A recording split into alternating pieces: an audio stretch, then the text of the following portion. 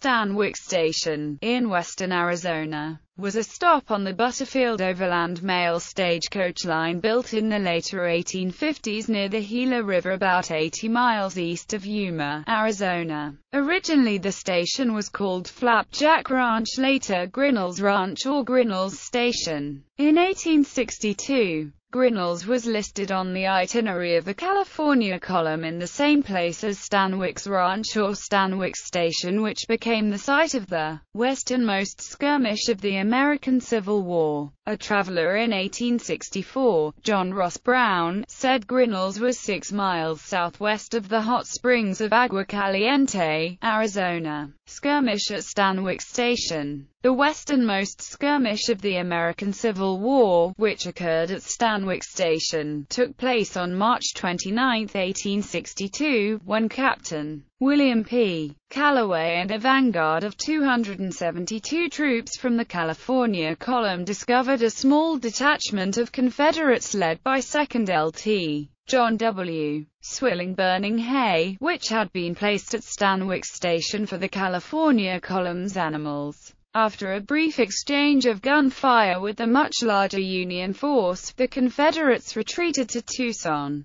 the capital of the Western District of the Confederate Territory of Arizona. The skirmish resulted in the wounding of a German-born Union private, William Frank Semmelrogge, who subsequently recovered. There appear to have been no other casualties. The significance of the incident was twofold. First, the burning of hay, not only at Stanwix but at 5 other former stagecoach stations along the Gila River east of Fort Yuma, delayed the California column's advance to Tucson and Mesilla, the territorial capital of Confederate Arizona. Before the Confederates evacuated Tucson, they also removed or destroyed the supplies gathered for the Union advance by Ammi S. White at the Maricopa villages. Secondly, and of more immediate importance, Swilling was able to reach Tucson and warn Captain Sherrod Hunter, District Military Commander of Western Confederate Arizona, of the approaching California column. This led Hunter to place pickets at strategic locations, leading to the Battle of Picacho Pass, where 10 Confederate pickets were attacked by a Union cavalry detachment of about 12. This battle was also only a skirmish,